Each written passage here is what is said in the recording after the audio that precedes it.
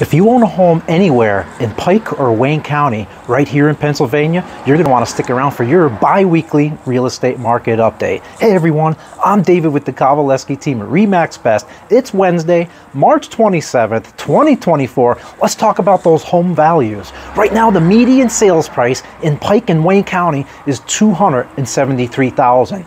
A year ago, it was just $261,000, and back in 2019, it was just $158,000. Remember, median sales price is not an indication of your home's value, but it is the best way to track those trends in the marketplace.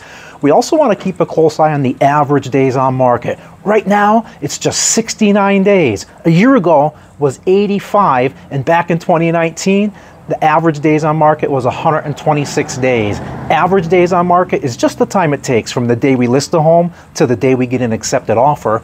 Inventory is another great indicator of the health of the market. Right now in Pike and Wayne County, there's 343 homes for sale. A year ago, there was 347. In fact, there's still only 3.3 months of inventory. Anything under 5 months, it's a seller's market. If you've been thinking of selling your home in Pike or Wayne County, you want to have a conversation about your real estate goals, please reach out to us. We'd love to hear from you. Hope you folks have an awesome day.